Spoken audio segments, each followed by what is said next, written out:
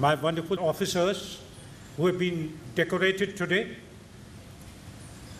family members who have come and who are the rock behind these officers, senior officers present here on the dais, Special DG, Ms. Neena Singh, additional DGs, Mr. Piyush Anand and Mr. G.S. Malik, my Inspector Generals of Police who are posted here, and other senior officers. Ladies and gentlemen, welcome to this proud moment for the force, for the officers, for the family of the officers. This is a very special moment because it instills a feeling of pride in all of us. Pride in wearing a medal. Officers, what is a medal? In fact, last year, on 15th August, I was at the Red Fort, and being in the official function, I was wearing my medals. Somebody took a photograph of mine and put it on social media, and someone else sarcastically asked, "What is the weight of this medal?" And that set me thinking, what is the weight of this medal? If I think about the responsibility of which a medal carries, the weight is very heavy.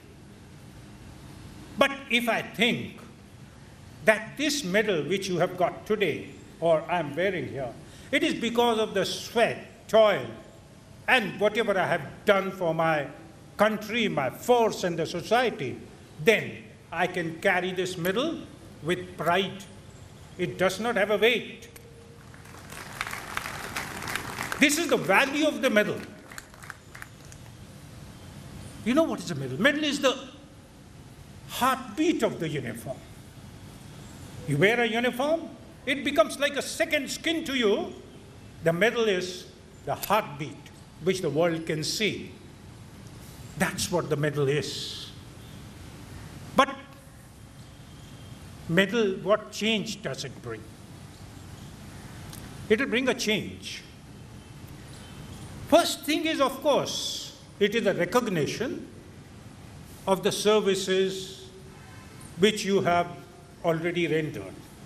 Recognition of that. But it makes you, it's also a recognition of you being a leader. And this medal also exhorts you to be a better leader in future. And what is the better leader in future? You know, in forces, to obey orders is a given. You ought to be obeying orders. But when you give orders and somebody obeys them, you just get followers.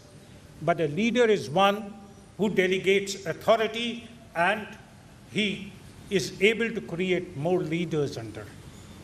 This medal tells you that you will create leaders in the force who will have a vision and change the force for better. You will be delegating authority. And I'll give you small mantras for that. And the simple one is, in a course of action, in your official duty, or maybe in your personal world as well, if you cannot decide something, be sure the answer is no. And the second one is, you will often be finding in your course of duty that there are two paths to follow, and you do not know which one to follow. Always choose the one which is more painful. Short-term pain is long-term gain. Always choose a short-term pain path, and you will be happier in future. And we in uniform are actually kings.